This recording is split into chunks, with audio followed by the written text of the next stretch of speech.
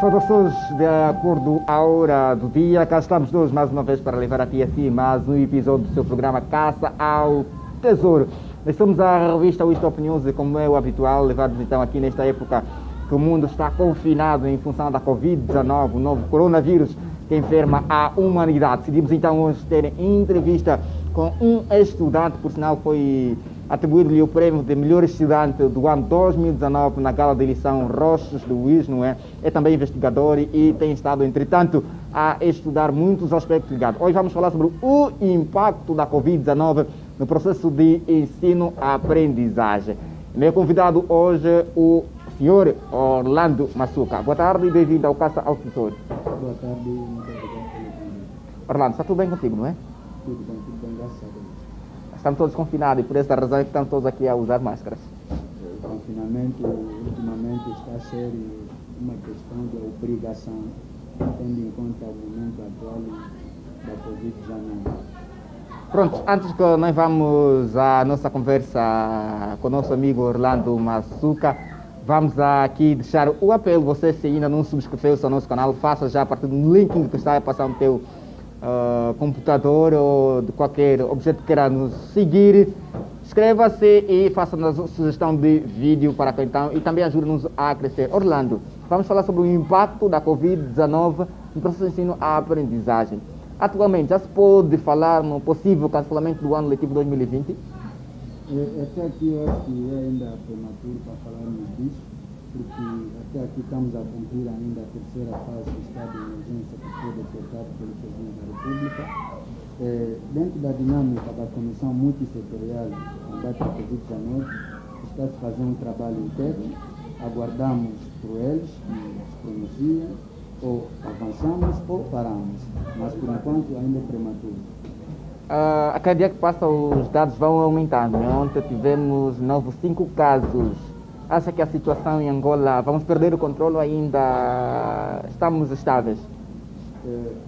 Falar da contaminação já é local, há controle ainda até aqui, mas estamos todos preocupados para a propagação local.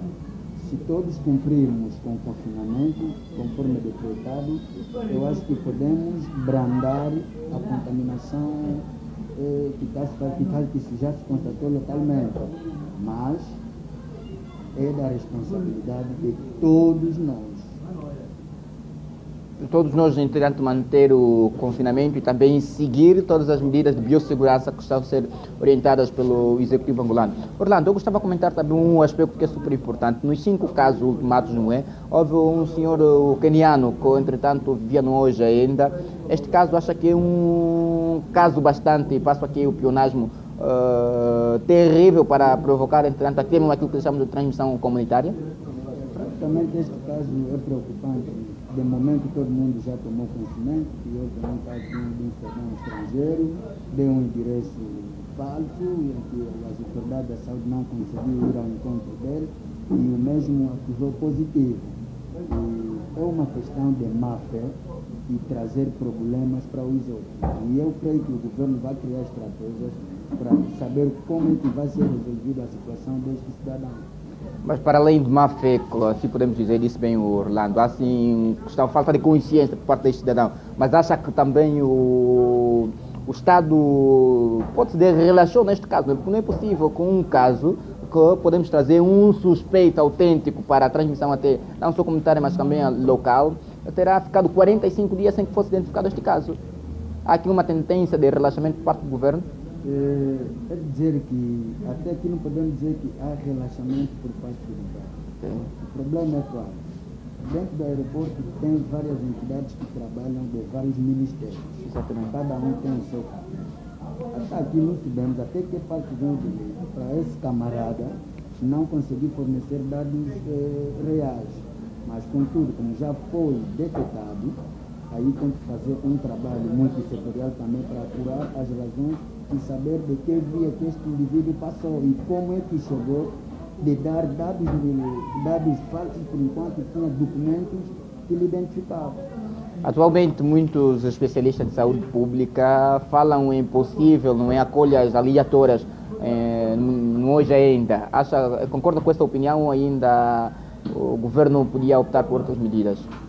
Olha, falar da hoje ainda, aquela é uma praça que não tem controle, mas o indivíduo que foi ou que acusou positivo é alguém que tem um grupo, um núcleo, exatamente, que poderá ser localizado e todo mundo que faz parte desse núcleo, pelo menos na primeira instância, ser identificado e ficar no isolamento. E os contactos direitos. Ok. E por mim seria já uma quarentena institucional. Ok, obrigatória, não é? Obrigatória, assim, para que não haja outras informações. Mas a preocupação vem daqueles clientes que foram atendidos para o mesmo indivíduo. Será que o indivíduo cumpriu com as medidas de prevenção? Não se sabe. Será que o mesmo indivíduo usou sempre as medidas de prevenção do que tem a ver com as medidas de biossegurança? Não se sabe também. É por aí que nós vamos deixar essa responsabilidade na comissão multissetorial a trabalhar nisso, depois apurar a verdade e para depois saber o que dá para fazer para o mesmo indivíduo. Orlando, eu tenho estado a falar com alguns amigos e não só também internautas, não é, que vivem em França, Inglaterra e Estados Unidos também, que alegam que a comissão multissetorial está a esconder os dados, ou seja, os dados que são divulgados não são reais, ou seja, Angola nessa altura não conta com pouco menos de 35 casos, não é, como é diariamente divulgada por via da conferência de imprensa que a Comissão Multissetorial realiza. Nós estamos a falar de aproximadamente 70 casos já que são, diga-se, até mesmo camuflados. Ao se concretizar essa informação, o que é que, na sua opinião, estará na base? A questão da imprensa ou comunicação sempre traz problema a nível de todos os países. Mas quem tem direito de divulgar os dados é a comissão multissetorial que foi criada. É a mesma que está nos fornecer os dados. Nós, por enquanto, como cidadãos, não fazendo parte da mesma comissão, não podemos aqui dizer que a comissão está nos mentir. Porque se a comissão está nos mentir, essas pessoas que estão ou que acusaram positivamente, que estão internados por aí, todo mundo tem telefone, tem acesso ao WhatsApp, todas as redes sociais, okay. Mas quando se saber que eu estou infectado, alguns sabem que no hospital X tem X, deveríamos ter também alguns dados que diriam que a comissão multissetorial está a mentir. Mas por mim eu não concordo e não creio que a comissão está a mentir, porque aquilo não é comida, é doença. Exatamente. Quando os dados sobem, a comissão deve informar para o povo se acautelar. Agora, dizer que temos mais dados e a comissão está a mentir, isso é um pouco complicado. Uma questão de má fé até mesmo, não é? Pode ser também, mas é aquela questão da imprensa, cada um quer ser uma imprensa, quer falar sentimentalmente, aquela questão de liberdade de expressão. As pessoas sabem que está livre de falar, mas não sabem as causas e consequências. Aquilo é uma questão de sopor contra as orientações dos governantes, às vezes. E mesmo lá, China forneceu vários dados, depois de pouco tempo foi atacado pelo Trump, tempo depois vieram mais outros dados. Mas para nós não acho que seja o caso, porque seria preocupante, logo detectássemos um comunicar, dois comunicar para o povo saber que a situação está mal, para a gente se prevenir. Eu acho que isso é apenas não é muito relevante, é aquele tumulto só para fazer desacreditar os outros. Exatamente, o que nós não queremos que aconteça, estamos todos em querer que a situação passe quanto antes para que voltemos ao nosso estilo normal. É uma situação que deixa a desejar, vamos acreditar naquilo que a Comissão Multissetorial tem estado a informar de respeito à Covid-19. Orlando, indo diretamente ao nosso tema, que é o impacto da Covid no processo de ensino-aprendizagem, qual é o impacto que a Covid está causando no processo de ensino-aprendizagem? O impacto da Covid no processo de ensino e aprendizagem todos estamos a notar. Se não fosse o surgimento da Covid-19, até o momento teríamos o segmento das atividades acadêmicas ou escolares. Exatamente. Mas com o surgimento da mesma pandemia, o mundo foi obrigado a suspender todas as atividades, não é só leitivas, mas também comerciais, religiosas, enfim, quase todas as atividades são canceladas nesse momento. Mas o que tem a ver com o ensino, nós sabemos que temos calendário. Exatamente. Temos programa para seguir. Cada dia é um item dentro do programa e tem conteúdo. Exatamente. Há professor por dia, tem 2 ou 3 disciplinas que ele dá, porque existe esse tipo de professor. Exato. E um dia que Você fala dos passou, professores do ensino primário, não é? obviamente, Ok. um dia que passou sem o professor trabalhar, já é uma derrota. Mas sabendo a situação que o mundo vive, não é só o país, repito, o mundo vive, Ok. eu acho que aqui o Ministério irá fazer um trabalho, ou está a fazer, segundo eu, pode estar a fazer, já um trabalho interno para pensar no novo calendário. Ok. O Orlando sai, creio que se as aulas voltarem a normal, não é? E estamos todos a torcer que voltemos, entretanto, quanto antes melhor, mas o que não queremos é que voltemos nessas condições. Vai obrigar por parte do Ministério a rever o conteúdo programático? Obviamente, o tempo que nos resta é pouco, mas se o Ministério reformular o programa e o calendário, que vai de encontro ao tempo que se obriga, ali podemos continuar com o mesmo programa e o mesmo conteúdo, e o número dos capítulos que é exigido por cada disciplina. Se houver, ou se for o contrário, tipo reduzir o tempo, enfim, obviamente que não teremos o mesmo número dos capítulos como nas edições anteriores. A ministra falava já, inclusive, na possibilidade de voltarmos às aulas e com um número de 20. Temos aqui, inclusive, vamos falar só da nossa realidade, que é a província do Uíge, não é? Temos, por exemplo, a escola 11 de novembro, que tem cerca de 120 alunos por turma. Como vai ser, na sua opinião, como é que vai ter que lecionar um professor, não é? A 20 alunos. O que é que, na opinião do Orlando, devia-se fazer? Na minha opinião, todos estamos a fazer a leitura, Exatamente. estamos a acompanhar nas mídias internacionais, enfim.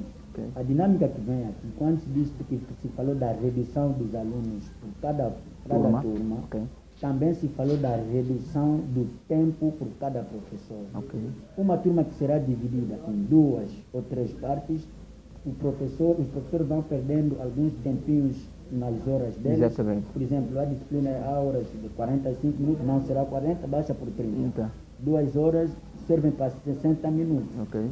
Nesse caso, pode, se esse mecanismo continuar, reduzir o tempo e o conteúdo, eu acho que podemos ultrapassar isso. Por exemplo, como aqui o meu amigo doutor falou, na 11 de novembro, tem turma, se calhar, de 120, ok. 120 alunos. Sim.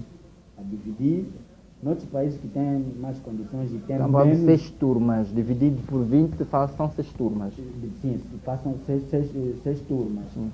E aí haverá já uma outra dinâmica, como já acabamos de dizer. Ok. Não vai continuar como antigamente, não, professor fulano, não. Vai se rever o horário, o programa e o conteúdo, para que possamos pelo menos conseguir Atingir os 75%, pelo menos 75%. Mas também depende muito mais do apoio de nós, os professores. Há professores, ele tem 2 horas, não apareceu hoje, não apareceu amanhã, a Exatamente. semana toda não apareceu, para levar o justificativo que eu esteve doente, enfim, isso e aquilo, mas não foi. Aqui, depois da Covid-19, a responsabilidade de todos nós, cada um desempenhar o seu papel como deve, Ok. para que possamos voltar ao normal e continuarmos como a gente habituou a viver. Senão aqui vamos ficar a culpar o A, o B, enquanto todo mundo é o que não culpado. queremos, exatamente. Há aqui uma probabilidade de sermos colocados, digo sermos colocados porque também sou ligado ao processo de ensino-aprendizagem, sendo que é uma prova de fogo, não é, Orlando? Praticamente é isso, já entendemos, não tem mais como recuar. A Covid já tomou conta do planeta e nós devemos criar mecanismos para contrapor isso, senão já está. Nós somos a revista Uíge, estamos aqui em uma conversa agradável com o nosso amigo Orlando, estamos a falar do impacto da Covid-19 no processo de ensino-aprendizagem. Orlando, a ministra também falava no possível, não é possível, porque já existe por via teleaulas. Que apreciação faz sobre esta questão das teleaulas? Não, a possibilidade das teleaulas é um pouco limitada. Porque temos, por exemplo, nós no Uíge, temos 3 municípios que têm energia da rede pública. 3, repito. 3. Nesses 3, nem todo mundo que tem possibilidade de colocar uma televisão dentro de casa. É nesse sentido que aquele que tem possibilidade de assistir, assista. Mas há desperdício também, se calhar, na parte dos encarregados. O encarregado não sabe guiar os meninos, estão lá, cada um está gerindo do jeito dele, mas vamos gerir mesmo, vamos gerir. Continuando, implica que este plano vai fracassar, não é? De teleaulas. O plano até aqui não pode fracassar, é da nossa responsabilidade, nós como encarregados, nós, por exemplo, vivemos aqui no município do Uíge, temos energia, todos devemos nos engajar para ajudar os nossos alunos, os nossos filhos. Por exemplo, eu sou professor, quando estou em casa, devo tomar conta Exatamente. dos meus filhos. Mas, pai, aí nem quero saber sair. Os chamados laissez-faire, não é? Exatamente. Incumbe a mulher para fazer a tarefa e se calhar a mulher também quer procurar de comer e nem o filho está ali para assistir a aula. Mas a iniciativa é boa, é para não deixarmos o tempo passar, deixar o cérebro dos miúdos vazio. É por isso que se criou essa ideia. Vários países estão assim. Nós aqui, se não tivéssemos problemas da internet, seria via WhatsApp, Skype, enfim, como está sendo em outros países. Exatamente. Já estamos a presenciar defesas em outros países via WhatsApp ou Skype, estás em casa, colocou tudo disponível, o corpo do jurado está no lado onde está e tudo está a passar via WhatsApp ou Skype. Mas nós temos problema da internet, só temos lá no governo, lá no largo, onde todo mundo vai, não permite você montar a tua tenda para começar a transmitir em direto. Né? E acredito, Orlando, não só temos problemas de internet, mas temos sérios problemas que o país precisa resolver, não é? Mas aproveitando a sua deixa, o que falar de um pai que não estudou, acha que vai ter paciência de sentar com o filho para passar alguns dotes, sobretudo no modo de ler, de aprendizagem, é um problema enorme, não é? Orlando, para terminarmos esta conversa, que é o impacto da Covid no processo de ensino-aprendizagem, quero deixar uma mensagem, sobretudo, a todos aqueles que ainda optam, pensam até que isto é um fiasco, que é um conto de fada, a Covid, quando no fundo, afinal, está mesmo a alarmar o pessoal. Quero deixar aqui uma mensagem para terminarmos quanto a este assunto. A mensagem é mesmo para reforçar aquilo que foi decretado pelo Presidente da República, o confinamento, o isolamento físico. Estávamos lá a ouvir isolamento social, enfim, mas o termo seria isolamento físico ou distanciamento físico. Vamos todos cumprir com as medidas de prevenção, conforme está a ser em outros países. A pandemia não é para brincar. Estamos a ver nos países do primeiro mundo como estão. Exatamente. Os Estados Unidos já está por cima de 30 e tal mil mortos. Não é pouca coisa. Tanto não, Orlando. Eu disse por cima. Por cima, exatamente. Por cima, 1 milhão. Ok. Por cima de 30. Exatamente, ok. Pronto. Então nós temos que ter responsabilidade para não cairmos na mesma, e já temos casos locais, agora cada um tem que ser responsável, cumprir com as medidas, ficar confinado, se sair à rua, usar a máscara ou calçar a luva, usar sempre o álcool gel, lavar as mãos com água e sabão, quando chegar em casa mudar de roupa, antes de ter contato com os outros tomar banho, como é orientado pela OMS e o Ministério da Saúde do nosso país. Uma curiosidade, Orlando, mas nessa altura o presidente numa entrevista disse que tínhamos que cancelar os beijos. O Orlando está a beijar esse dia a tuas mulheres? Não posso. Orientação da saúde, não podemos brincar com coisas sérias. É uma coisa momentânea, o tempo vai passar, nós vamos voltar normal. Orientação é para cumprir. Eu não sei, a minha dama saiu, se calhar foi no mercado, contraiu o vírus, vem aqui logo, amor, não sei o quê. Você também leva. Isso não vai causar divórcios, Orlando? Não. Você sabe, as necessidades biológicas também são, às vezes, um pouquinho exigentes, não é? Não tem problema. Se isso causar separações, enfim, é porque não havia amor. Não havia amor. Se eu não dei beijo, pelo menos consegui fazer uma outra coisa, que não é pelo beijo. Amor não é só beijar. Não é. Mas também, estamos aqui com uma conversa agradável. Quero deixar já do seu conselho, e eu faço das palavras do Orlando as minhas. É importante que nós fiquemos em casa, que captemos todas as orientações, tanto de ordem de defesa e segurança, do Ministério da Saúde. Ficar mesmo em casa é a melhor forma que temos de combater a Covid-19, o novo coronavírus que enferma a humanidade. Nós não queremos passar por pior, então você que está lá em casa, você que está a nos seguir, seja do WhatsApp, Facebook, Instagram, YouTube, fique em casa que vai ser melhor para si e para os teus familiares. Orlando, agora vamos a um curto intervalo, voltamos à segunda parte do seu espaço Caça ao Tesouro da sua revista Uíge Top News. Estamos em conversa com Orlando Massuka, ele que é estudante e pesquisador. Melhor estudante também foi ele no Gala Roxo do Uíge. Estamos a falar sobre o impacto da Covid no processo de ensino-aprendizagem. Orlando, Agora vamos ao momento em que precisamos conhecer mais um pouquinho do perfil. O pessoal estava lá em casa, precisam conhecer quem é o Orlando, o que é que faz e blá blá blá, não é? Está à vontade, Orlando, não é? Ok, fique, relaxe e vamos pegar leve. A primeira pergunta é: qual é o seu maior desejo?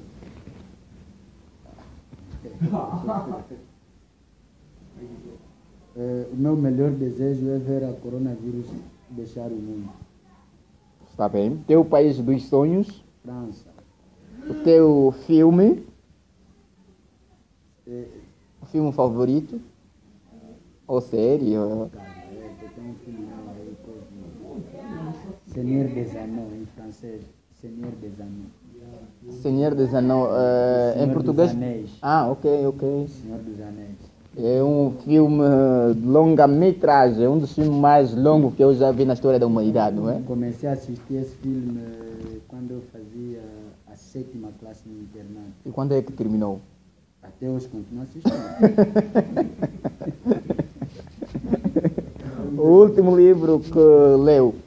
O último livro que leio ainda foi hoje. Exatamente. Antes de vir aqui, é o livro do professor Dr. Mona, que fala da didática das línguas africanas. Didática das línguas africanas. Maior medo? O maior medo é morrer. Mas o Orlando, embora a Bíblia acredita que alguns vão ser arrebatados, não é? Mas não pode ter medo da morte, não é, Orlando? Tem medo de deixar as damas ou quê? Não, o problema não é deixar. Ou não, o dinheiro? É deixar dinheiro também, não. Dinheiro encontramos, devemos deixar. Deixar mesmo, não é? O maior medo mesmo é só se ver derrotado. Essa coisa aí. Tem razão. Vamos à próxima pergunta. O tipo de mulher que o Orlando gosta?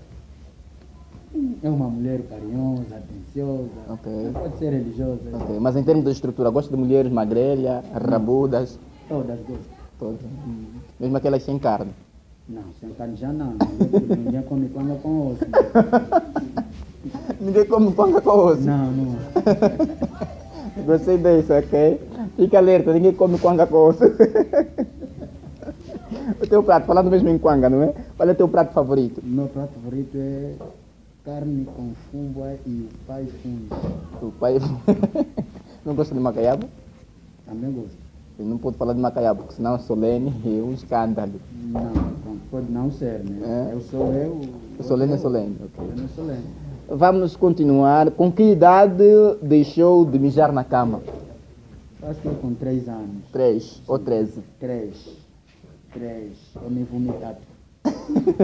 O Texal deixou de mijar com 22 anos. Não, o Texal não pode fazer isso. Senão vai voltar na infância para vir retomar as coisas. Demais. 23 anos. Não faz isso, Texal, por favor. Está bem. Bem, estamos aqui com conversa agradável e estamos mesmo a caminhar para o final da nossa entrevista com o nosso amigo Orlando Massuka. Vamos à pergunta polêmica, não é? A pergunta polêmica que temos para o Orlando é a seguinte. Lembrar que a pergunta polêmica pode ou não o Orlando responder. Quantas vezes, vai a pergunta, quantas vezes já traiu a sua mulher? É de dizer ainda que nunca vivi... Não vale mentir. Nunca Tanto vivi, mulher ou namorada? Nunca vivi oficialmente com uma mulher Ok. dentro da minha casa. Mas quando eu vivo com alguém, respeito e corto outras ligações. Quando há namoro, é consensual tentar aí bem. É consensual tentar... tentar Orlando está a confirmar que já traiu namorada. praticamente. Ou seja, já navegou 2 barcos ao mesmo tempo.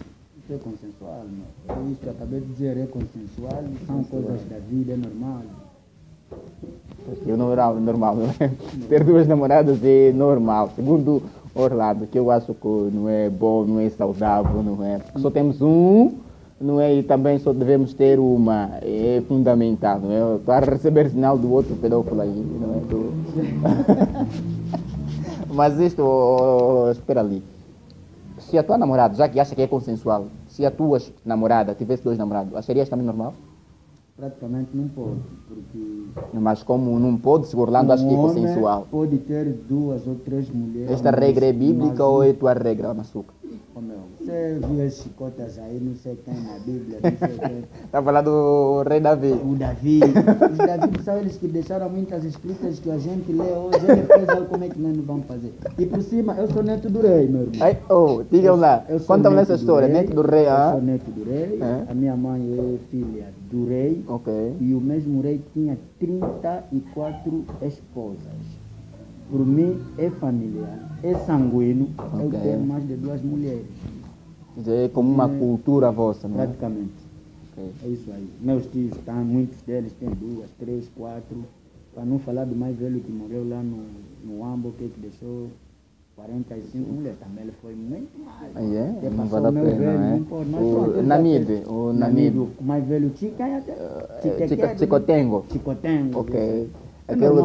E aliás também por cima, nós vamos ter que ter em conta aquilo que o censo 2014 trouxe. Exatamente. O censo revelou que o país tem mais mulheres do que homens. Ok. Agora, cada homem ocupa uma mulher, aí os outros vão para onde?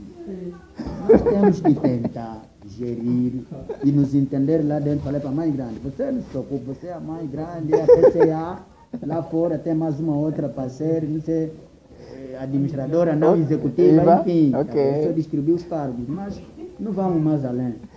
Mas fica aqui atento, essa é a percepção do meu amigo Massuka, eu não sei que esse exemplo não é bom. Para nós acreditamos que o Massuka estará só apenas a nos entreter, ele não é assim, é uma pessoa séria e então tem a ver. Massuka, terminamos infelizmente com a nossa entrevista, quero deixar algum conselho e alguma mensagem a todos os nossos seguidores, dança também com teus admiradores? O conselho, nesse momento, como acabei de frisar bem lá atrás, tendo em conta o momento atual, é primeiramente cumprirmos ainda com as medidas de prevenção que foram emanadas pela Comissão Multissetorial ou a OMS e o Ministério da Saúde. O resto ali, temos que incentivar as práticas como isso que estamos a fazer aqui agora. A sociedade nossa é uma sociedade que veio de longe, até que temos atrasos tecnológicos.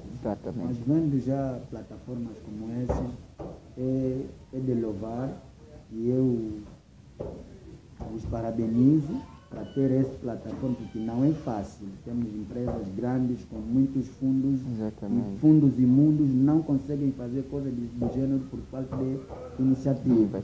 Já que vocês estão a fazer isso, temos que apoiar isso, todos nós, e seguirmos sempre as páginas, Facebook, WhatsApp, Instagram, YouTube, para que possamos levar a nossa arte mais além. Nós vimos ou vemos em muitos países esse tipo de plataforma dá muito dinheiro.